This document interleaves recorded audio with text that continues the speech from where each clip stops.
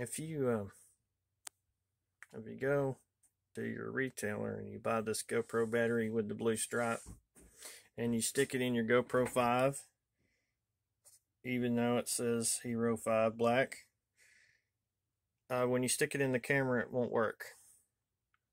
And I found out what the problem is you have to update this.